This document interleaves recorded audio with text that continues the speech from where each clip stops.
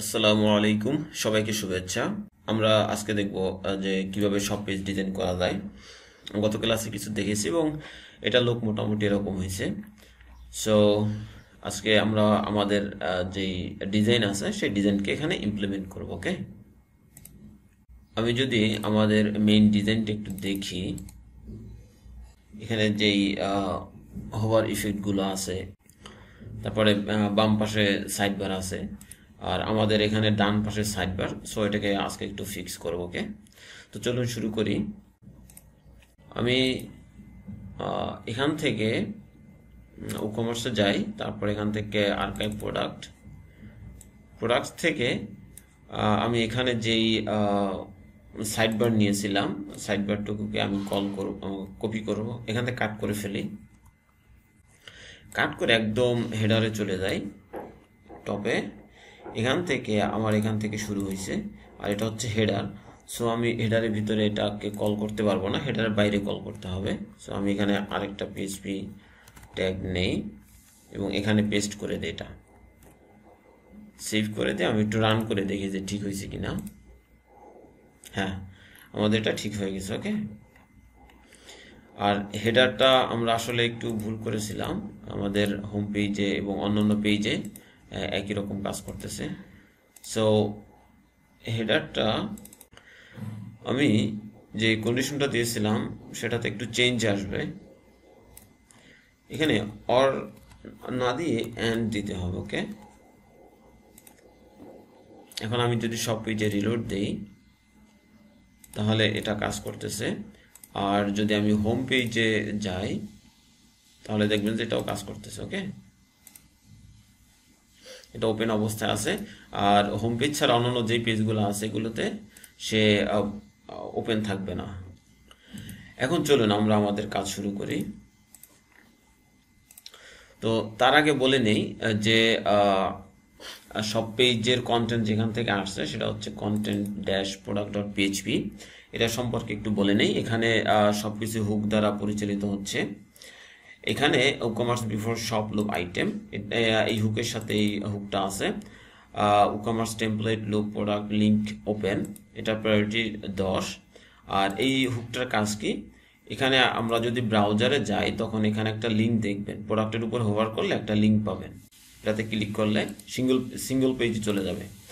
একটু inspect element করে দেখার চেষ্টা করি। এই যে এই ট্যাগটা নেওয়া হয়েছে, এই ট্যাগের শুরুটা হচ্ছে আপনার এই ফাংশনটি, শুধু এই হুকের মধ্যেই আপনার এই ওপেনিং এবং ক্লোজিং ট্যাগটা এখানে দেয়া আছে। সো এখন এটা যদি আমরা একটু দেখি, একটু এক্সপেরিমেন্ট করি যে এই হুক থেকে আমি এই লিঙ্কটা রাখবো না, এখানে আমি এই লিঙ্কটা রাখবো না। এক্ষেত্রে আমি functions.php-তে যাই এবং এখানে যে রিমুভ অ্যাকশন আছে এখানে আমি এটা দিলাম, তারপর আমাদের যেই ফাংশনটা আছে ফাংশনটি নিয়ে নিলাম, এরপর এটা প্রায়োরিটি হচ্ছে 10, তারপর একটা সেমিকোলন। এখন আমি একটু রিলোড দিয়ে দেখি, এখন দেখবেন যে আমাদের এখানে লিঙ্ক নেই, এবং ইন্সপেক্ট এলিমেন্ট করে দেখার চেষ্টা করলে দেখবেন যে এখান থেকে সেই লিঙ্কটা চলে গেছে, এই ট্যাগটা চলে গেছে। ওকে, এটা হচ্ছে হুক দিয়ে সবকিছু করা হচ্ছে। এরপরে আরেকটা হুক হচ্ছে Woocommerce before shop loop item title.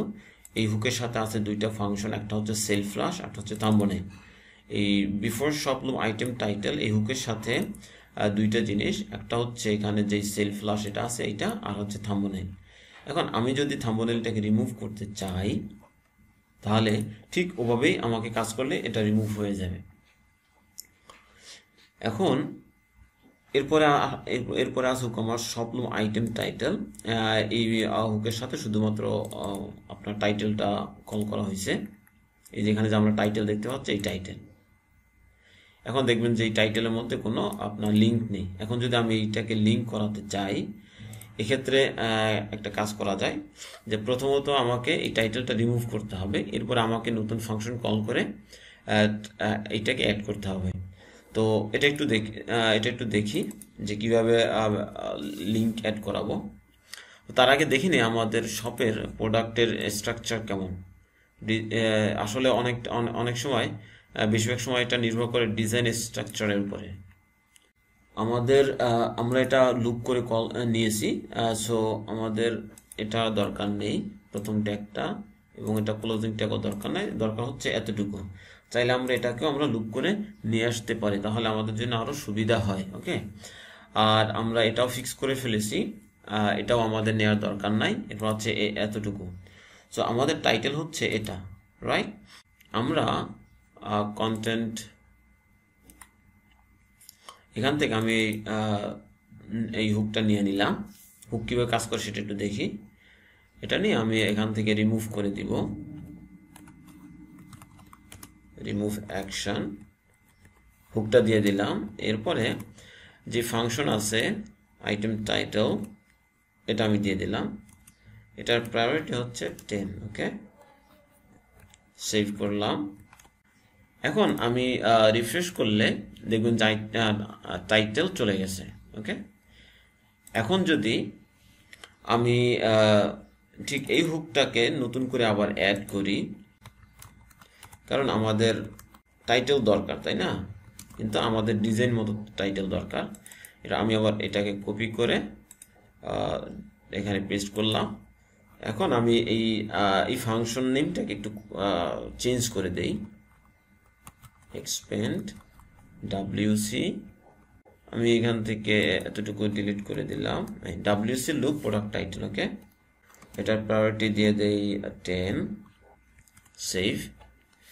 এখন এই ফাংশনটিকে আমি আবার নিয়ে যাই, তার WooCommerce আইএনসি থেকে আমাদের যে woocommerce.php আছে এখানে যাই।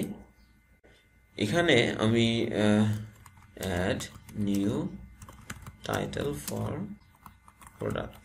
ওকে, সেই সিস্টেম আগের মতোই। এখন আমি যদি আমাদের ডিজাইন ট্যাগ থেকে টাইটেলের এই অংশটুকু কপি করে নিয়ে আসি, এখান থেকে কপি করলাম, কপি করে আমি এখানে পেস্ট করে দিলাম ইকো। ওকে, এটাকে ইকো করে দিলাম এবং ক্লোজিং ট্যাগ সেমিকোলন দিয়ে দিলাম। এখন এখানে আমাদের HREF এর মধ্যে আছে কি এই অংশটুকু। সো যেহেতু আমি এটাকে ইকো করছি, এখানে আমি PHP লিখতে পারি এভাবে। ওকে, আর এখানে আমি লিখব দ্য টাইটেল, কিন্তু প্রবলেম হচ্ছে এখানে কিন্তু আমি ইকো করেছি, সো এখানে আমাকে দ্য টাইটেল লেখা যাবে না। দ্য টাইটেল এটা ইকো করে, তো আমাকে দিতে হবে get the title. Okay, get the title দিলে, কারণ গেট দ্য টাইটেল এটা রিটার্ন করে আর দ্য টাইটেল এটা ইকো করে। আর এখানে দ্য টাইটেল হবে না, এখানে হবে the permalink, get the permalink. ওকে, আর এখানে আমাকে ঠিক আগের মতোই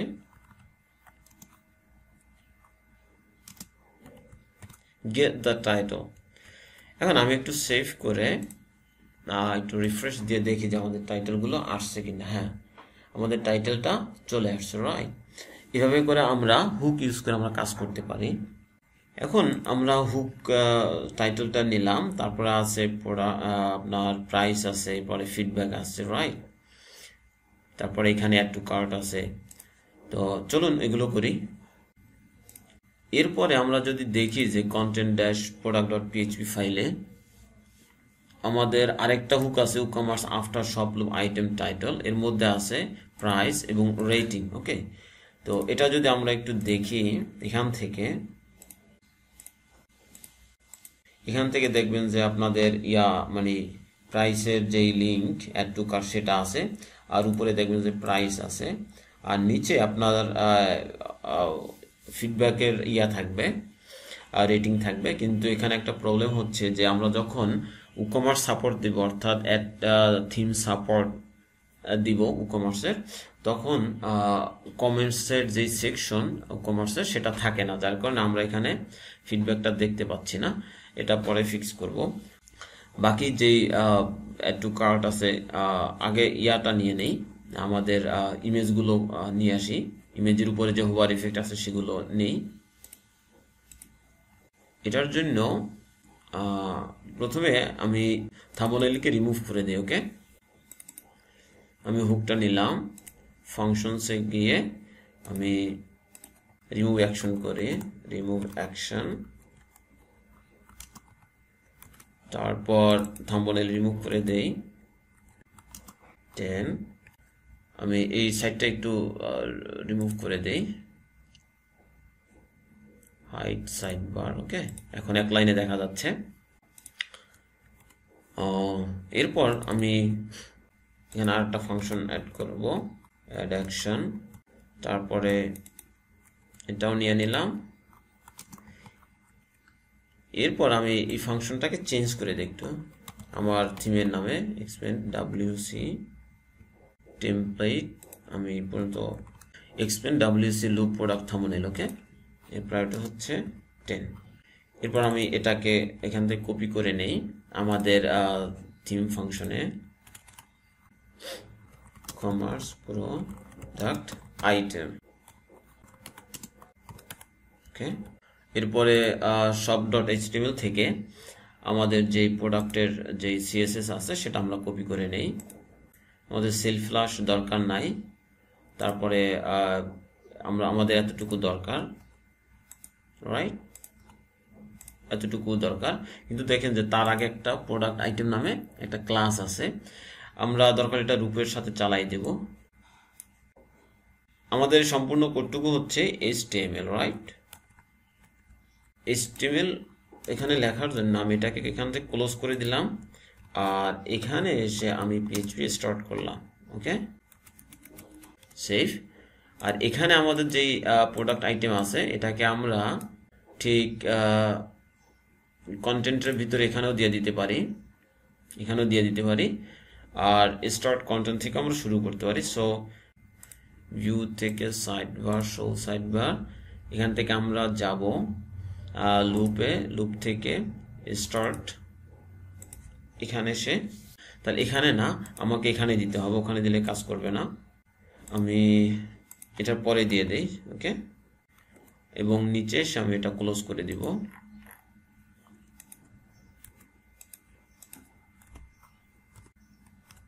এখন যদি আমি একটু আমাদের ব্রাউজারে দেখি তাহলে কেমন আসে, দেখেন আমাদের ইমেজগুলো চলে গেছে, কিন্তু আমাদের এই হোভার স্টাইলটা আসছে অনেকটা। তো এখন আমাদের এখানে কাজ করব যে আমাদের ইমেজটাকে ডাইনামিক করতে হবে, এটাকেও ডাইনামিক করতে হবে। সো এটাকে আমি দিয়ে দিতে পারি এখানে PHP tag the permalink, right. R content products থেকে আমি থাম্বনেল যে হুকটা আছে সেই হুকটা আমি এখানে দিয়ে দিতে পারি ইমেজের এখানে। আমি আলাদা ইমেজ কল করার সাথে আমি ফাংশনটি দিয়ে দিই, ইজি ওয়ে। এরপর আমি আবার রিফ্রেশ দেই হোম সব পেজে, দেখুন যে আমাদের ইমেজগুলো আবার চলে আসে, এবং এই প্রত্যেকটা ইমেজ কিন্তু এখন ডাইনামিকলি চলে আসতেছে। ওকে, সব ঠিক আছে, রাইট। এরপর আমাদের এখানে অ্যাড টু কার্ট আছে, সো এই অ্যাড টু কার্টটাকে আমাদের অ্যাক্টিভ করতে হবে। এটার জন্য আমরা একটা কাজ করতে পারি, আবার কন্টেন্ট থেকে আমাদের এখানে যে অ্যাড টু কার্ট আছে, অ্যাড টু কার্ট এটাকে রিমুভ করে দেই, এই হুকটাকে নিলাম, এখানে এসে আবার সাইড বারটাকে হাইড করে দেই, রিমুভ অ্যাকশন। এরপর আমি অ্যাড টু কার্ট এখান থেকে রিমুভ করে দেই,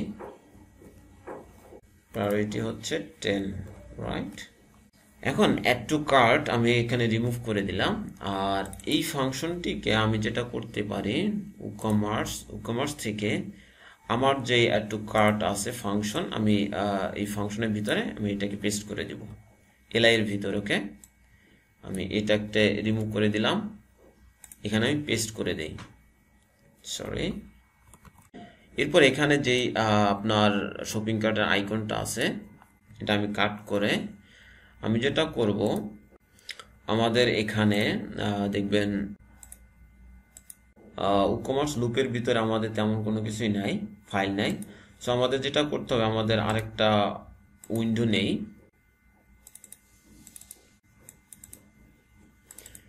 এরপরে টেমপ্লেটস, এখান থেকে আমাদের অ্যাড টু কার্টটা কোথায় আছে সেটা দেখতে হবে। অ্যাড টু কার্ট যেহেতু লুপিং হয় প্রত্যেকটা আইটেমের সাথে আছে, সো আমি লুপের মধ্যে দেখতে পারি, এবং এখানে।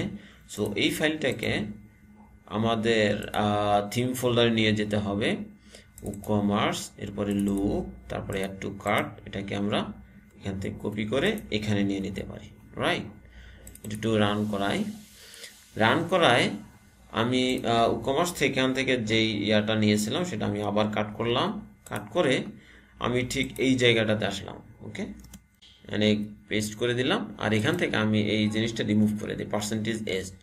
এখন আমরা এটা রিমুভ করে দিয়ে যদি ব্রাউজার একটু রিফ্রেশ দেই, তাহলে দেখবেন যে আমাদের এই অ্যাড টু কার্ট চলে আসছে, আর যেখানে সিলেক্ট অপশন ছিল সেখানে আপনার সরাসরি লিঙ্ক চলে আসছে, আর যেগুলোতে ছিল না এগুলোতে আপনার add to cart option add হয়েছে। তো এখানে একটা প্রবলেম হচ্ছে, যখন আমরা অ্যাড টু কার্ট করি তখন এখানে ভিউ কার্ট নামে আরেকটা মেনু আসে। সো এটাকে যেহেতু আমাদের ডিজাইনের সাথে ম্যাচ করে না, আমরা এটা রিমুভ করে দিতে পারি, ওকে। সো এই সব কিছু আগামী ক্লাসে দেখবো, এবং প্রাইস, তারপরে রেটিং, এগুলো ফিক্স করবো, ওকে। তো সবাই ভালো থাকবেন, আল্লাহ হাফেজ, আসসালামু আলাইকুম।